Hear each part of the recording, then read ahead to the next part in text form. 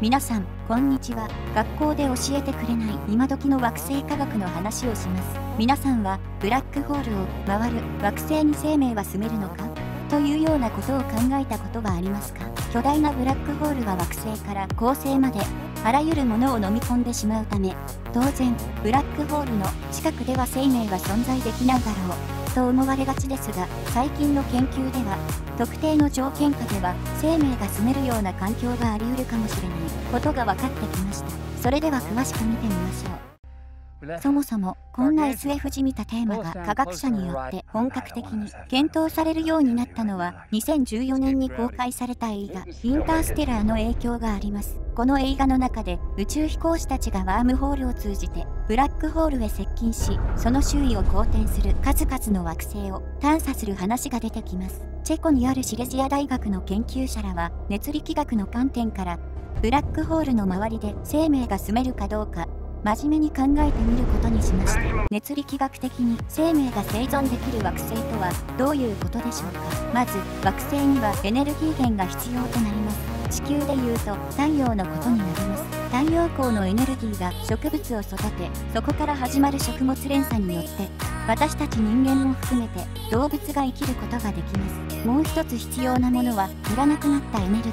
熱を捨てるシンク、流し台です。地球の場合は冷たい宇宙空間がシンクとなります。シンクがないと惑星にエネルギーがどんどん溜まっていくため、惑星表面はどんどん高温になっていき、生命は住めなくなります。ブラックホールを公転する惑星でも基本的には同じ原理が成り立ちます。しかしここではエネルギー源とシンクが地球の場合と逆転します。太陽が冷たく宇宙が熱いのです。ブラックホールは熱や光も含めて全てのものを吸収するため完全なシンクとなります。一方、惑星が受け取るエネルギーは宇宙背景放射によってもたらされます。宇宙背景放射とは電球の全方向から来る放射エネルギーでビッグバンの名残だと考えられています。宇宙背景放射は絶対温度でわずか3ケルビンしかなく、エネルギー量としては極めて小さいですが、ブラックホールの周囲では強力な重力によって収束され、細いビームとして放出されます。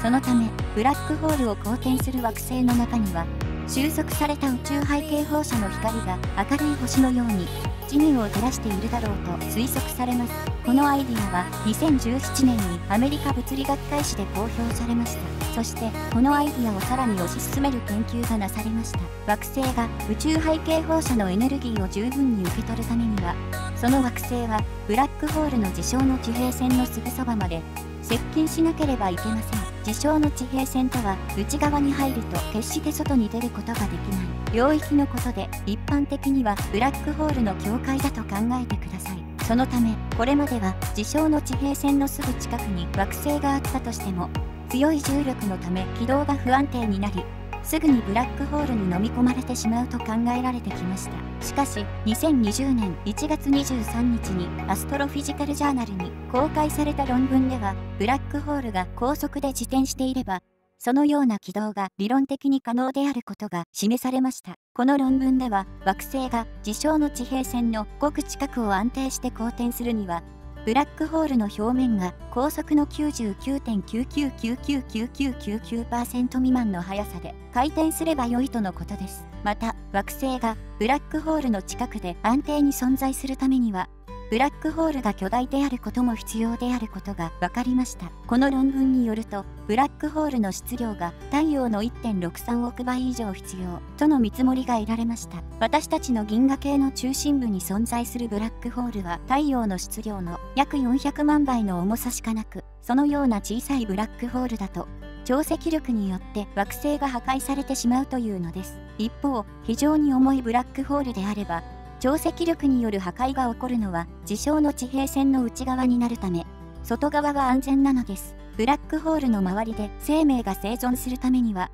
さらに銀河の中心が穏やかである必要があります。ここでいう穏やかとは、銀河の年齢が古く、ブラックホールの周りにほぼ何もない空間が広がっているという意味です。若い銀河だとブラックホールの周りに多くの物質が漂っていて、ブラックホールに物質が吸い込まれるときに強力な放射線が放たれるため、惑星表面が強い放射能を浴びてしまい、生物が死滅してしまうからです。そのような惑星に生命が存在するとしたら、どのようなものになっているのでしょうか。確実に言えることは、地球とは全く違った環境が広がっているだろう、ということだけです。その惑星から空を見上げると、ブラックホールの事象の地平線の真っ黒な領域が、空の半分以上を占めていることでしょう。そして、相対論効果による時間の遅れのため、その惑星での1年間は他の惑星での数千年の時間になるでしょう。まさにインターステラーの世界です。たとえこのような惑星に生命が住んでいたとしても、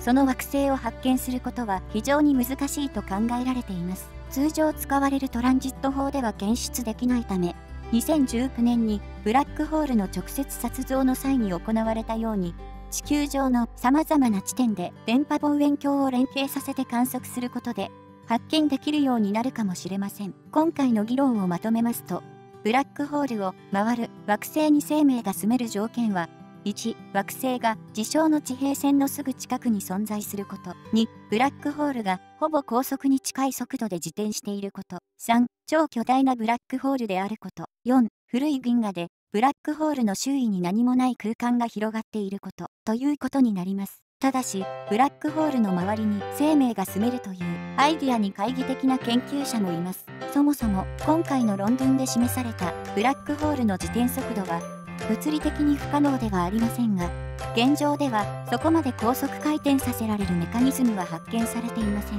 また、ブラックホールの事象の地平線のすぐ近くに惑星が移動できるかも分かっておりません。2019年に鹿児島大学らの研究者がブラックホールの周囲でも惑星が形成可能なことを理論的に発見しました。しかし、惑星が作られるのはブラックホールから遠く離れた場所であり、これを事象の地平線の近くまで移動させるメカニズムはまだ発見されておりません。最後に最も重要なことですが、ブラックホールの周囲からは強烈な紫外線が放射されるため、惑星の大気が剥ぎ取られてしまいます。そのため、ハーバード大学の研究者らによると、ブラックホールの周囲はとても生命が住めるような環境ではないということでした。このようにブラックホールを回る惑星に生命が住めるかどうかは理論的には面白い研究対象であ